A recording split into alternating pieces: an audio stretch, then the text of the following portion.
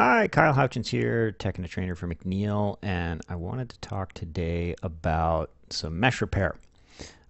In the past, Rhino has not necessarily been, shall we say, celebrated for its mesh tools. With version 8, which is what I'm using the work in progress version of version 8 of Rhino. There are some improvements here, and I wanted to share some of them with you and go through some basic mesh repair, talk about strategies, talk about different ways that you can try and get yourself out of trouble if you have a mesh that needs to get fixed. So we can see this mesh. This is a very simple mesh, right? It's actually very well organized. It's nicely triangulated. All the faces match, all that kind of stuff. That's not necessarily the way the world works, but in this particular case, I'm going to use this as a demo just to show you what tools are available. Up here in the mesh drop down here, there are a bunch of repair tools, and the first one we're going to look at is just simply fill hole. Fill hole, we find an edge. You can see in version 8 we have hover highlight, so you can actually see the edges highlight as you hover over them. Pick it, just fills the hole, right? We're going to do the same thing here. We're going to come in here, right click to run the command again, pick it, and then same thing. We're going to come in here and that hole fills up nicely, and that's good to go. Right, now what happens if you've got a situation like this where there's no corner, right? If I just fill hole on this, it makes a mess. That's not what I want. I don't want this chewed off corner unless I'm modeling Call of Duty scenery where I need to have holes blown and stuff. But this is not kind of what I'm looking for. So what I have to do is figure out how do I fill this hole and get the shapes that I want. The trick is we need to get some geometry somewhere in this corner in order to be able to mesh to it.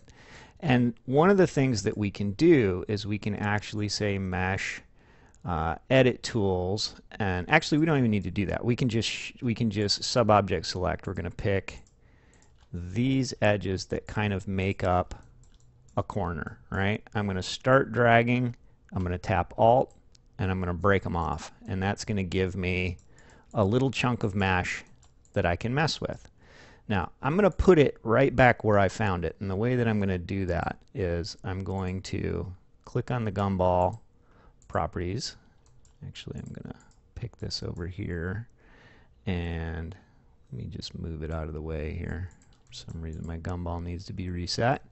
Let's get to the gumball options, and we're going to relocate the gumball to this corner, and then I'm just going to snap it right back on top of where it was. And for clarity's sake, I'm going to just change the display color on this so that you can see what it looks like. And we're going to just change the display color, and I'll just make it red. So we can see that this is the piece that we're working with. Now, I want to get this over here, and in order to do that, I'm going to just set up a couple of little pieces of reference geometry, because meshes are kind of difficult to figure out, you know, where the centers of stuff is and that. So I'm going to just snap a curve to this edge, and that's going to give me a center point mid-snap that I can pick this thing, I can mirror it from the midpoint, and holding down Shift, I can stick that right over here in the corner where it needs to be. Now this can go away. I don't need that anymore. And now the task just becomes, how do I connect these two things together? And we can do that with the bridge tool. And if I pick this edge here and this edge here, I can, I got to follow the prompts. First edge, enter, second edge, enter, brings up the tool, and I can decide how many polygons I want in between here. And as I roll this up or down, you can see that, you know, that's how I determine that. Now, if I was being super picky, right, and this mesh was as organized as it is, I can see that there's actually 2 polygon spans between, you know, this edge and over here. So to make my life easy, I could bridge that using, you know, 2 polygon spans and know that, you know, my point counts are going to line up and all that kind of stuff. So I'm going to run the command. I'm going to set this to 2, and actually I'm going to set this to 3 because I need, nope, 2, right? Yeah, 2. And I'm going to let that run, and you can see that that joins that in. Same thing here. I'm going to click from here to here, and I'm going to run, how many in here do I need? Basically like 1, 2, 3, 4. Well, basically 3, right? 1, 2, 3, and then that makes up the third one. So that's the first edge. That's the second edge. I'm going to run this at 3. Say OK. And then same thing over here. I'm going to bridge from here to here, and I'm going to put in, it looks like 7 gets us there, and let that run. Now I've got my corner back. Now I can just do fill mesh hole, and I can just click on this, and it's going to fill that in. Now it doesn't do it with the same organized beauty that it had before, but seeing as this is a flat surface, it doesn't really matter. It doesn't really matter what the topology is, and we can click that, and we can end up with, if we go to rendered mode, you can see that we end up with a face. Okay. Now you can see a little artifact on here just because the topology is different. That's really not anything to get terribly concerned about. If we go back here and we weld this thing, then it should, the artifact is still there, but it doesn't print. And if we go to flat shade and we look at this in shaded mode, you can see that that is a flat surface that'll print fine, it'll look fine, all that kind of stuff, right? So what do we do if we have something that's a little bit more complicated than a cube? If I bring up my next object, you can see that we have a shape here that's got a little bit more going on. Now, if I run fill mesh hole on this, it actually will fill this in, and it does a pretty good job because the polygon count on this is fairly low. And so that's fine. We can do that, and we can just go ahead and run through here and do that. The other thing that we can do, the kind of if this weren't so clean, like let's say we wanted to get this a little bit more organized, we could actually come in here and shift control click some of the polygons and make a more organized hole. And so in this case, I might want to actually come in here and clean this up a little bit and look at this in a couple of different pieces. Maybe maybe I want to get rid of that one, and maybe I want to get rid of this one.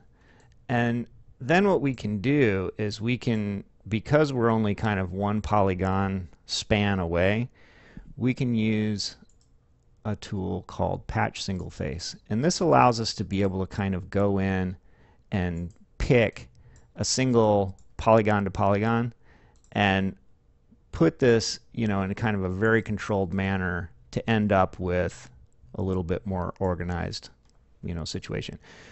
Bridge actually will do one polygon, so bridge might be the tool that actually patches, replaces patch single face, but in this particular case, it works fine. And so in this case, you can see that we've only got a one polygon span here, so this actually is going to work fine. And I'm going to bridge, I'm going to, patch single face so that I make, kind of logical little islands, and then I can use fill mesh hole. And I can just click on this and fill these in, right? And you can see that because this mesh is fairly low polygon, it actually fills it in and does, pretty much what we would expect.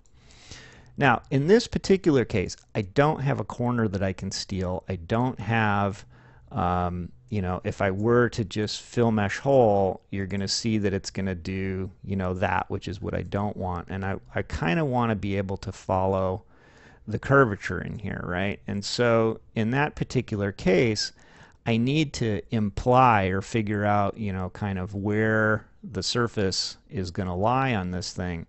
And in this case, what I might do is actually switch to kind of a more NURBS mindset, and I'm going to grab an interpolate curve here.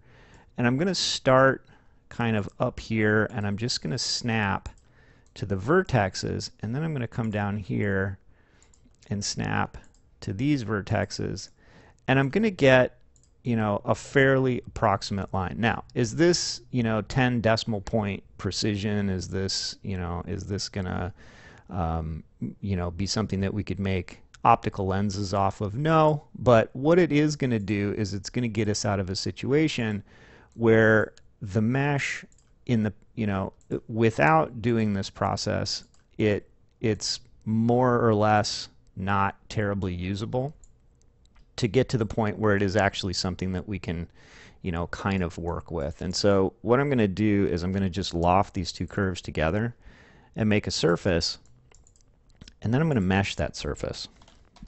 And I'm going to mesh it at a fairly low polygon count. If I change my maximum edge length to like 1 and I zero this out, that will let me come down with a much lower poly count. And I can even go to the simple controls and I can crank this like way down here and end up with something like that, which is probably closer to what I want, right? And so I'm going to say OK, and then I'm going to delete my surface, and this ends up with a little polygon strip. Now, it's too big, and so what I need to do is I actually need to kind of get rid of this polygon and probably this one, and then I can isolate this.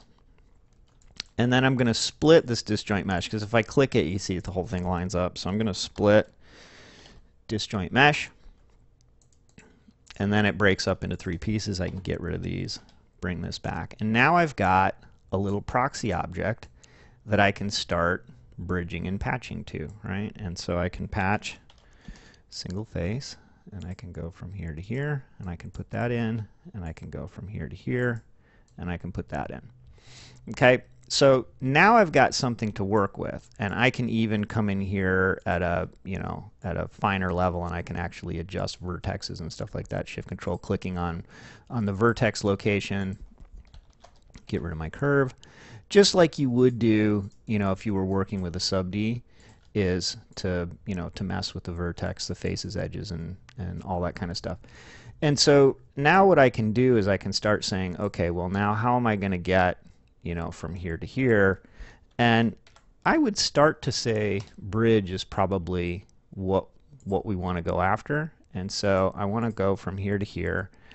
And there really is only one polygon in between them. So if I bring this back, I can go to there and I can say that is pretty much going to do what we want, and the straightness slider isn't going to do anything because it's only one polygon, and we can start sticking this stuff together, right? And in this case, one polygon might not, be it.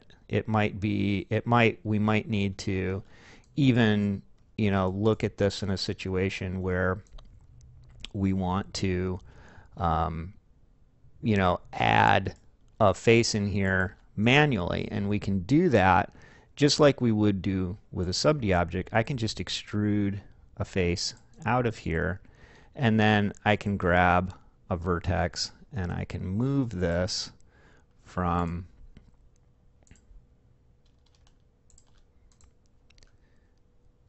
looks like it's not going to let me move that. So let's do this with Gumball, and we'll do this here, and we're going to just snap it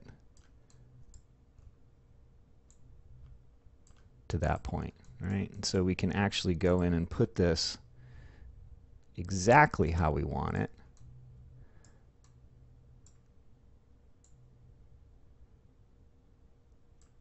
And with some very fine detail, decide exactly how we want this transition to work. We can take a look at it from a couple of different views. And then we can use patch single face. and I'm belaboring a lot of this intentionally. If once you get into this process a little bit, you can see that it doesn't, you can start to use a little bit, more automated and a little bit smarter versions of all of this kind of stuff. But the key is to understand the tools that are there and understand that just because there's stuff missing, it doesn't mean that you're out of luck. It just means that you need to add a little bit more detail. And so let's go with bridge again, and let's go from here to here, and we're going to bridge that. I always do that wrong. Pick, enter, pick, enter. There we go. And I'm going to add 2, and then the straightness slider, I can use this to adjust kind of like that.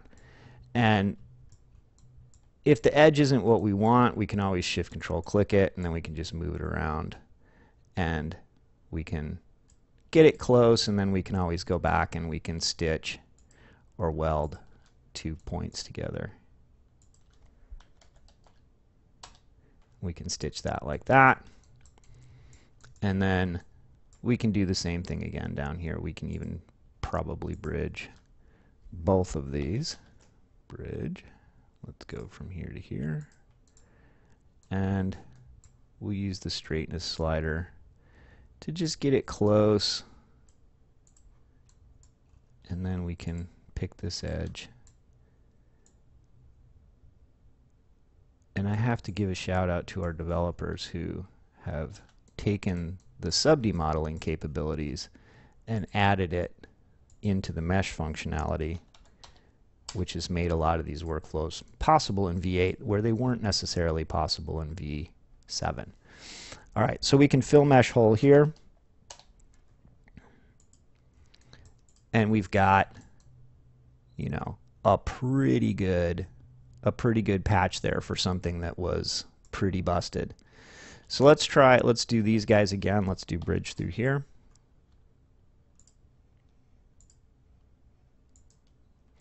And I'm going to bridge it to these 3. Sometimes doing this in wireframe is easier because it doesn't, it's easier to pick. So let's move this out a little bit like that. Say OK, and then let's double click to pick that whole edge, and we're going to use the C-plane waffle here to just get it pretty close. And then let's shift control click, and we'll just stitch. And if you just accept the defaults, when I did that stitch, let me redo that and I'll show you a little trick in Stitch. If you click the vertexes, right, and I just run stitch, see that little line between them? If you look in the command line, it says stitch location average. If I just hit enter, it's going to drop it in the center.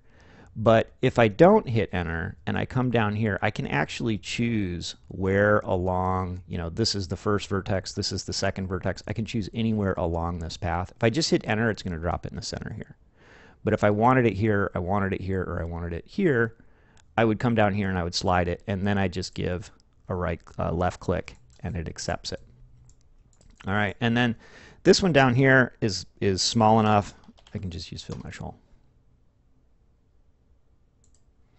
Now, I've filled in all of this stuff. The last thing I want to do is check it and see if it's open. And in this case, it doesn't have any problems that we can see here. And the most important part of it is that it is a closed polygon mesh. Now, you will see a couple of dark edges on here. Those are edges that are not welded. If I wanted to weld them, I could. And in this case, if I just weld to 30 degrees, it gets most of them. Looks like there's a couple more down in here that are a little higher. So let's weld those at, let's say, 45. And we're going to run that. You can see that all of the unwelded edges are now welded.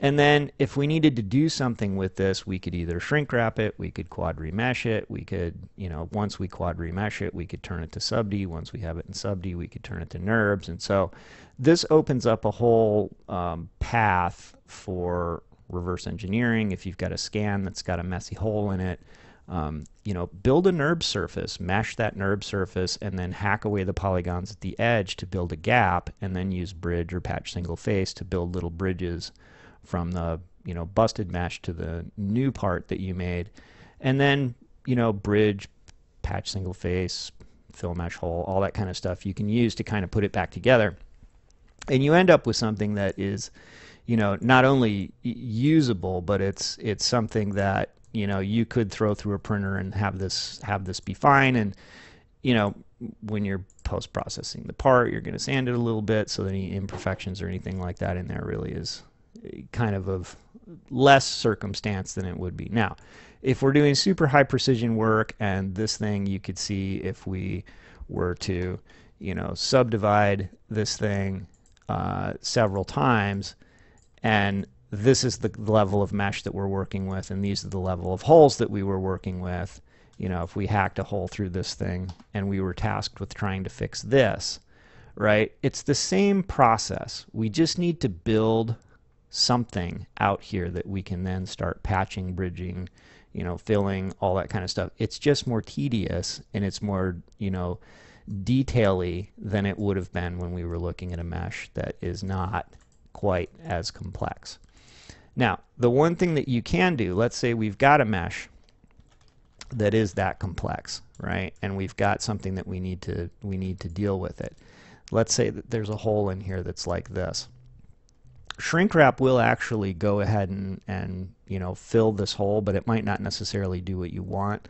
The thing that you might want to look at is quad remesh, and you can quad remesh this to a target count of something, let's say 750. Let's just take a look at it and see what it looks like, and that may give you a more organized starting point that you can work with, and put you in a position where you don't have to do quite as much work as you had before.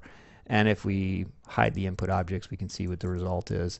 And we can see that it's a little bit messy, but I don't really care, because I can always go in and just clean this stuff up, or build my little proxy piece, or I can build some interpolate point curves, 3 or 4 of them over here, loft most of this surface back, right? Make this big piece out of NURBS. Even if it overlaps, when I mesh it, I can always hack the edges off and leave a gap. That's the main thing, is you just need to build a piece, get it in proximity so that it looks like it's going to do what it needs to do, and then hack the edges off in order to allow a gap between the piece that you built and the new piece, and then you can patch, bridge, all that kind of stuff, and get it back together. Now, this might not be enough quads. Let's bump this up to 1200 and see what it does. And it may give us a better result.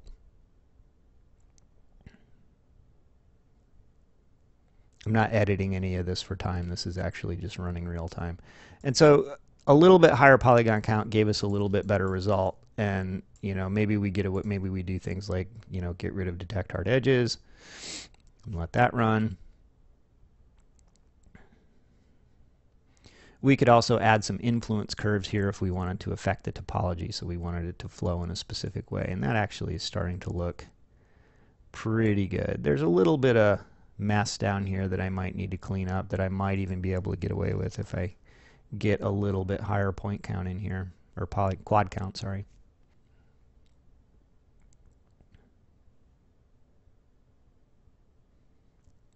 And so for folks who are dealing with scans where the meshes come in and they're just disastrously large, this might be a good way to get you back. And you can see that the structure of this is set up really, really well. And even if this stuff on the edges is trash, it's not a big deal. We just get rid of it, just Control Shift drag and get rid of it. And what's left is this kind of nicely organized stuff that would be not terrible to work with. And the nice thing about it is, look at this isoparametric flow. Look at the topology flow.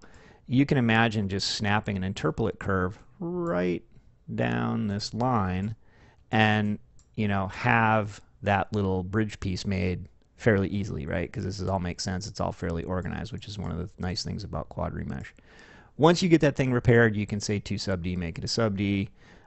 You can do two NURBS and then make that a NURBS object, and then you're off to the races, whatever you want to do from there. But so anyway, that's kind of what I wanted to show you today. That's a little quick hit tutorial there, so that you can get some ideas about some of the capabilities that are new in V8. The other thing is you could things like mesh split work now where they didn't before. These things now work. Mesh split, mesh trim, things like that. Mesh booleans, by the way, have been completely rewritten, and many thanks to our mesh boolean developer, Julio, who has done wonders with these. These all work now, so if you wanted to split it, trim it, boolean it, do things like that, those workflows have now been opened pretty reliably in version 8. And if you try this and you find stuff that's broken, please let us know, because we are actively developing this as we speak. And anytime that we can find stuff that's busted, gives us an opportunity to fix it so that it doesn't stay busted. So that's it. That's all I have for you today. Hope you enjoyed. Hope you are enjoying version 8 as it develops.